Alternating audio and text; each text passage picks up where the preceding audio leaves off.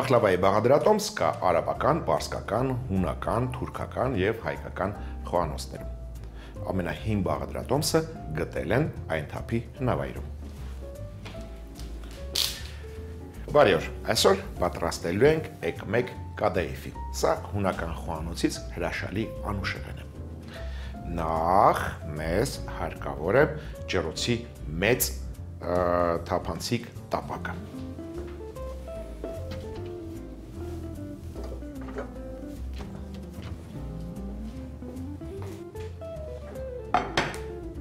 Էկմեկ կադաիֆի պատրաստելու համար մեզ հարկավոր է ղադեիվ խմոր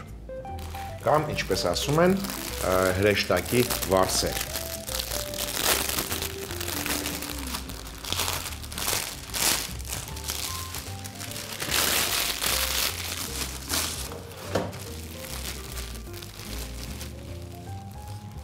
Հրեշտակի վարսերը դնում ենք տապակի մեջ և սկսում ենք գզգզել, առանձնացնում ենք մազմզուկները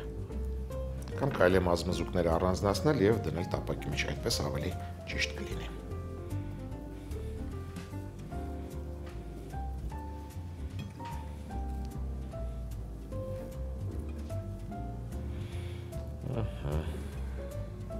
Կարևոր գործը արված է։ Հիմա անցնենք պիստակին և նուշին, հարկավոր է մանրացնել և լցնել ղադեիֆի վրա։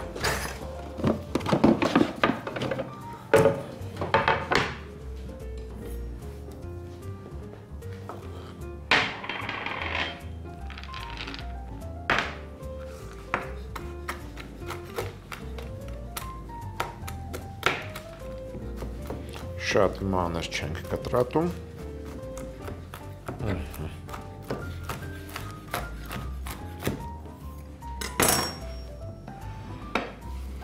Հավասար տարածում ենք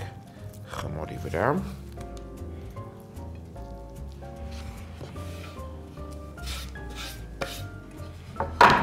Լցնում ենք հալեցրած կարագ։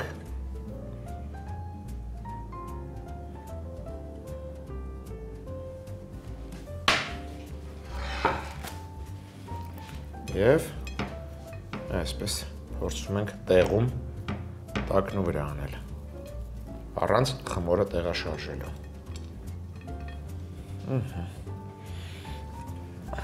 Ձեռքով հարթեցնենք և ուղարկենք սա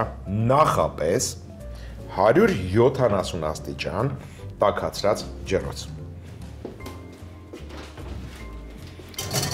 170 աստիճան տաք ջեռոցում կթողնենք 30 րոպե։ Այդ ընթացքում կպատրաստենք օշարակը և կրեմը։ Օշարակ պատրաստելու համար վերցնում ենք փոքրիկ կաթսան, լցնում ենք, դնենք կրակին նոր։ Լցնում ենք շաքարավազ, ջուր, խառնում ենք, մինչև շաքարավազը ձուլվի, հետո կհամեմենք,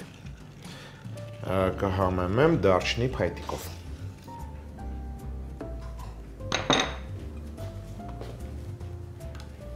Օշարակը կհամեմեմ նաև կիտրոնի կլեպով,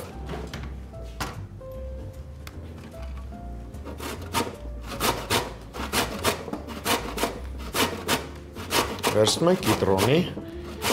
կլեպի դեղին մասը, որպեսզի օշարակը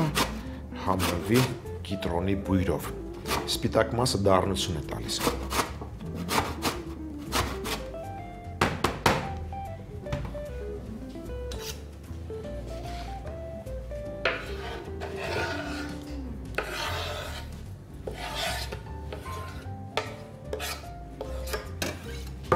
Վերցնեմ նաև 2 շերտ կիտրոն։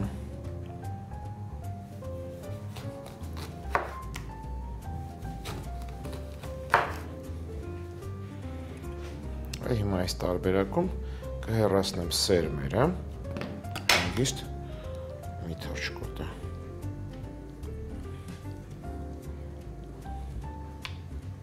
Եվ կլեպը կհեռացնեմ։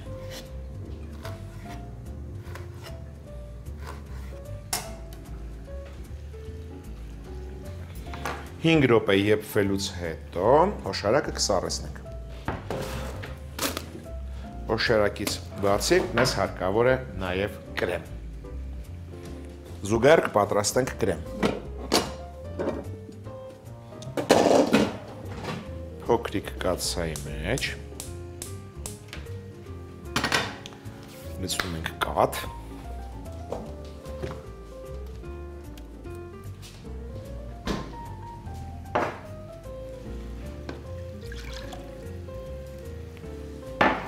Կհամեմեմ շաքարավազով։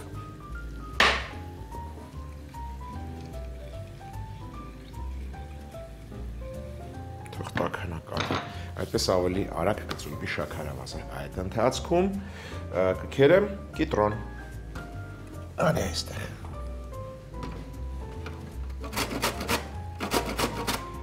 Այսինքն քերում ենք կիտրոնի կլեպը։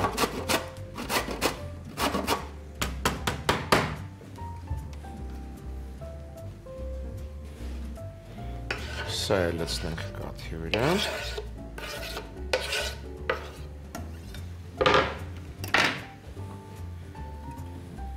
Այն արդեն գոլացել եւ արագ շաքարավազը կծուլվի։ Խառնում ենք, թողնում ենք։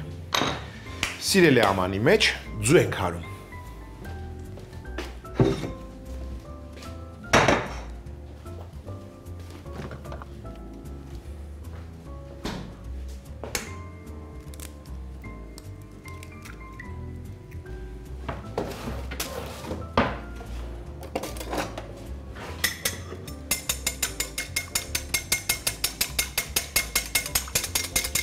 Հարած ձվին ավելացնում ենք եգիպտացորենի օսլա,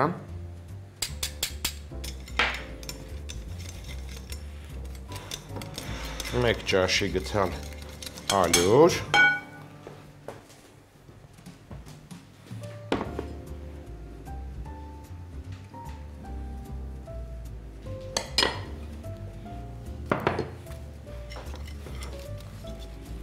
հարում ենք այնքան, մինչև գնդերը վերանան, որից հետո վրան կլցնենք կաթ, քանի դեռ շատ չի տաքացել, քանի դեռ գոլ է, վերցնենք գրակից։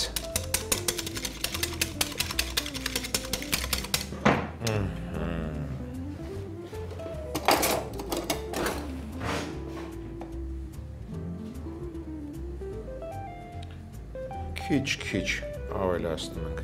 կաթը եւ խառնում։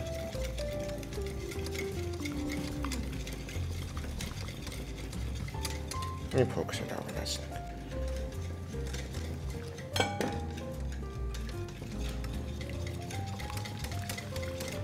Սա դնենք արդեն գրակին։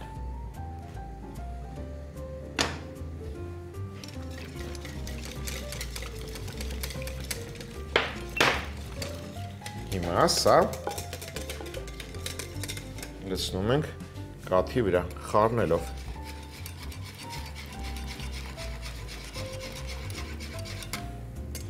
Հոշարակը արդեն կարելի է վերցնել գրակից։ Վերցնենք, թող սառչի։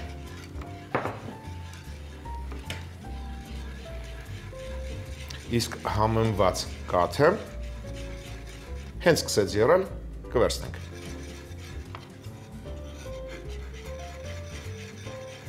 Եփովի կրեմը պատրաստ է։ Արագ վերցնում ենք գրակից, թողնում ենք սառչի։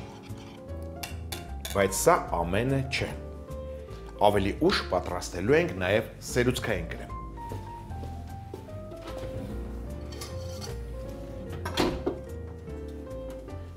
Էկմեկ կադաիֆի խմորը պատրաստ է։ Վրան լցնում ենք արդեն սառեցրած հոշարակը։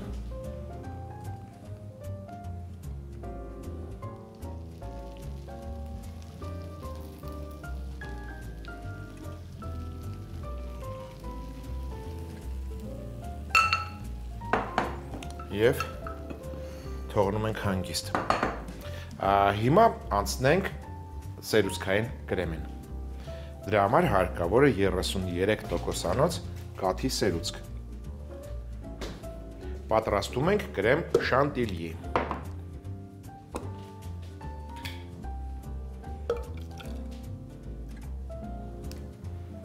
Կաթի սերուցքին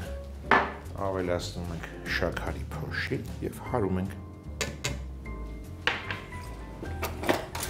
Պետք է ստանանք մայոնեզի թանձրության զանգված։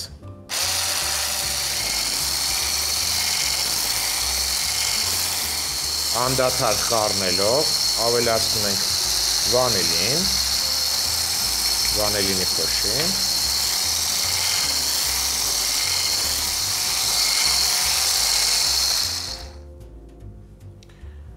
վերջում համեմում ենք ամարետոյով։ Մի փոքր խառնենք և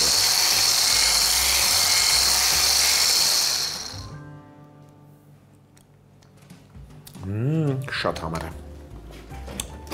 Թեթև, համեղ, նուրբ։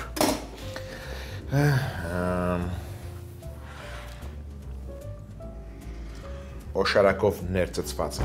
խմորի վրա դնում ենք եփովի կրեմը։ Խառնենք, լավ պնդացել է։ Եվ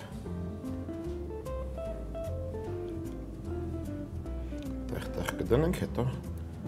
գթալով կտարածենք հավասար։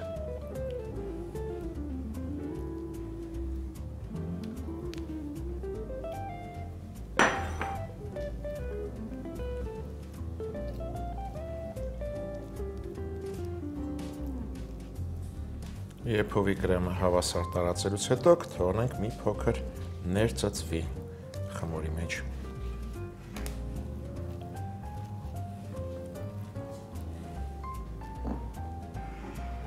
Այդ ընթացքում մանր կկտրատենք պիստակ, սա վրան ենք լցնելու։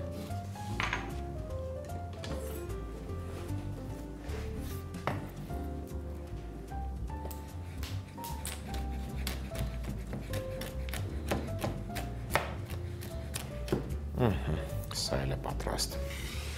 Հիմա հերթը հասավ շանտիլյի կրեմին։ Սա էլ նույն կերպ դնում ենք և հավասար տարածում։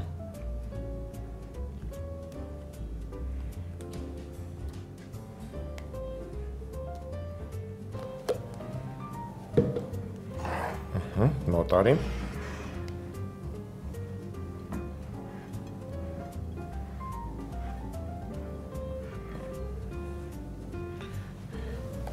Եվ վրան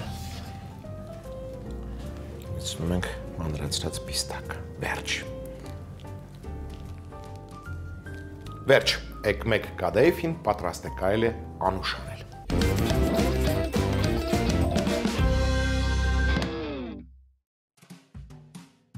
Էկմեկ կադաիֆի։ Կադաիֆ խմորը կաղապարի մեջ գզգզել, մանրացրած նուշ և պիստակ շաղտալ, հալեցրած կարակ տարածել, տակն ու վրա անել հարթեցնել, 170 աստիճան տաք ջեռոցում 30 րոպե թխել։ Օշարակի համար փոքր կաթսայի մեջ շաքարավազ, ջուր,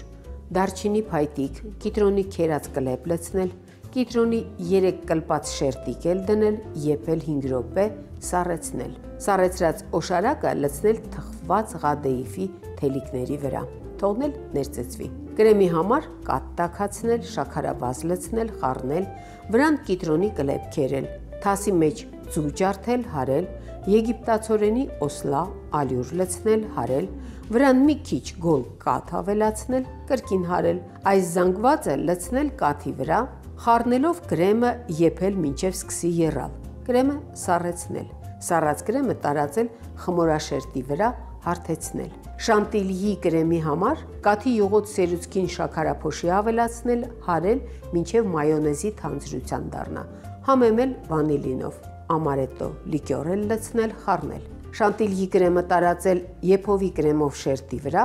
վրան մանրացրած պիստակ շաղտալ, էկմեկ կադաիֆին սառեցնել և մատուցել։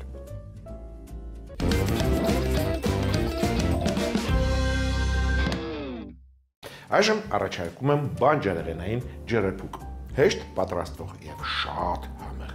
ել չասեմ որքան օգտակար է։ Բանջարեղեններից վերցրել եմ կարտոֆիլ, դդմիկ, լոլիկ, հերթով մի խոսքով։ Գործ ենք դնում սիրելի ամանը։ Սիրելի ամանի մեջ քերում ենք կարտոֆիլը։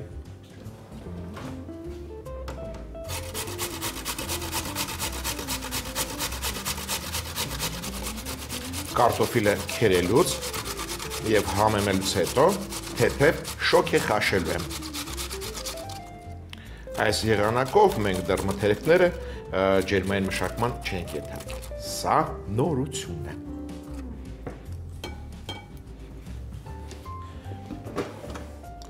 Վերցնում ենք մեծ կաթ սահան։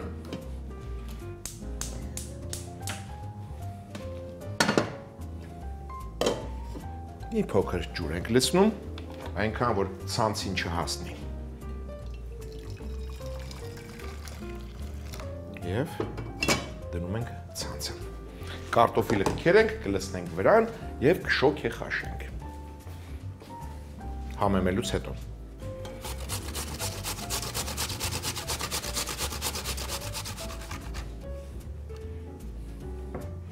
Նախքան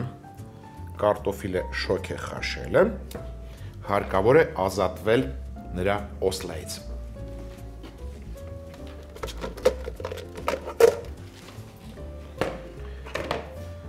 Լցնում ենք քամիչի մեջ։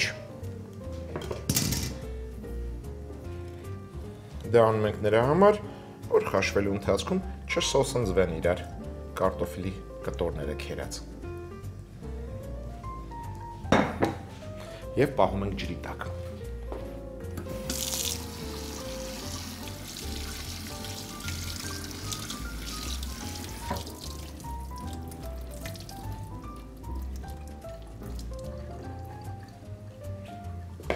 Օսլան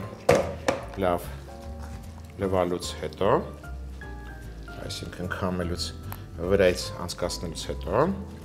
քամում ենք կարտոֆիլը և համեմում։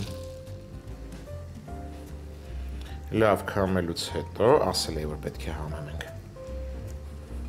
Համեմում ենք աղով։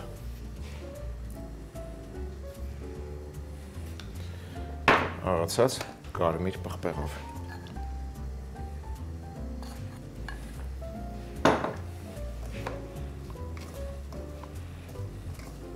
Լավ խառնելուց հետո կլցնենք ցանցի վրա։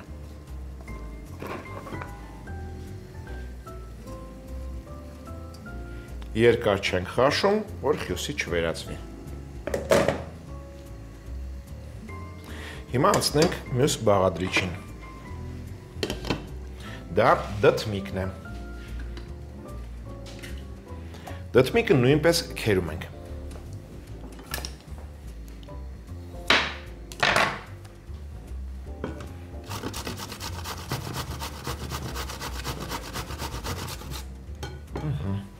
Վերջ, կարտոֆիլը, շոկ է խաշած կարտոֆիլը, տեղափոխում ենք սիրելի ամանի մեջ, բավական է, որքան շոկ է խաշվեց։ Հանգիստ,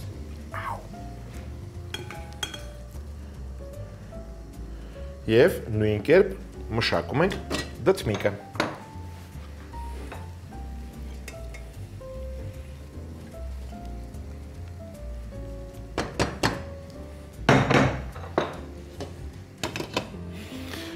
Կարտոֆիլը արդեն համեմել է, ընդամենը ավելացնում եմ բուսայուղ։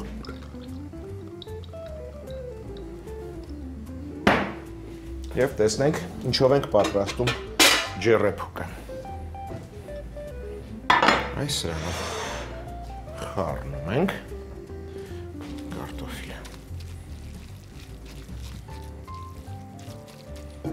Յուղում ենք տապակը։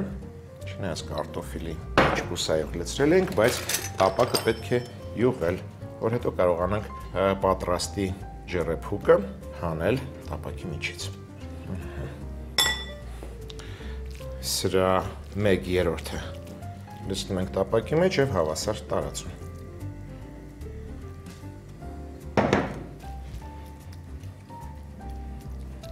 Կարտոֆիլը գնաց կողք։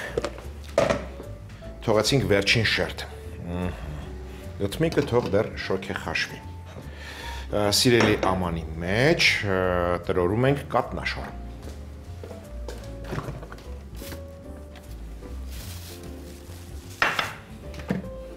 Վերցնում եմ նաև պինդ յուղոտ պանիր։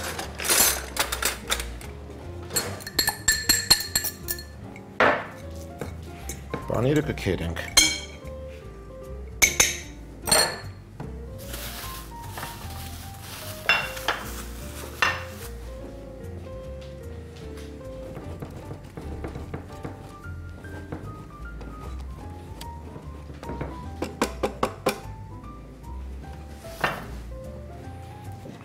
Խառնենք, առանց խառնվելու խառնենք։ Դդմիկն էլ է արդեն շոկ է խաշվել, այսպես կվերցնենք։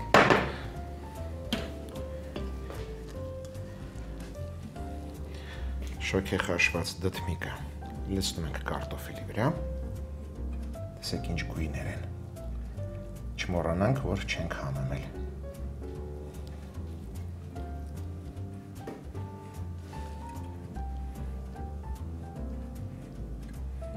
Դդմիկը կհամեմեմ աղով,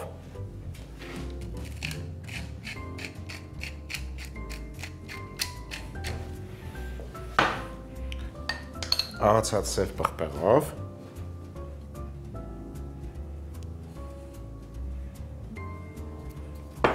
չորացրած սամիթով,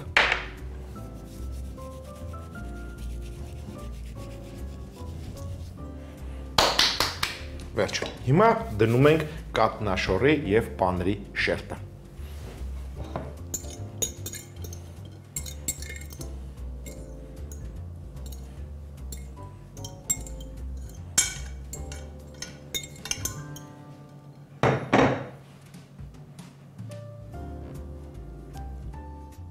Հարթեցնելուց հետո լցնում ենք մնացած կարտոֆիլը։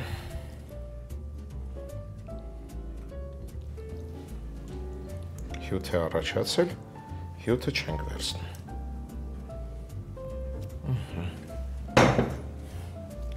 Եվ կրկին հավասար տարածում ենք։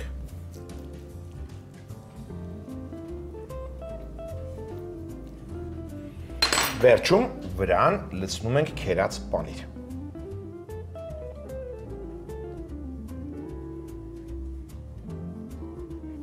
Եվ չեմ կարող չավելացնել քունջուտ։ Իդեպ այս բաղադրատոմսը ծնվեց հենց այս պահին, այս խոհանոցում։ Փորձելուց հետո անպայման զանգեք և տեղեկացրեք ինչպես է ստացվել։ 190 աստիճան տաք ջեռոցում ջեռեփուկը կթողնենք 17 րոպե կամ թողնում ենք մինչև պանիրը հալվի և թեթևակի վարդագունի, որտեղ մնացած մթերքները պատրաստ են, որից հետո կմբոշանենք։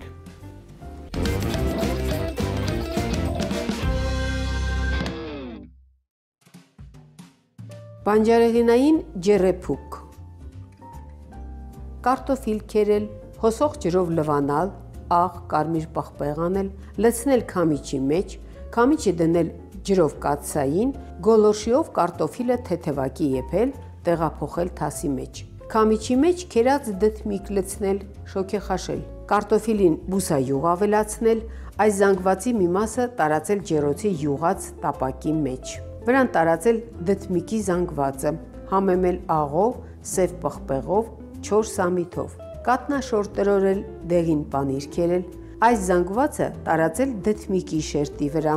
դդմիկի շերտի վրա էլ տարածել մնացած կարտոֆիլը, քերած պանիր, քունջուտ շաղտալ, 190 աստիճան տաք ջեռոցում եփել 17 րոպե։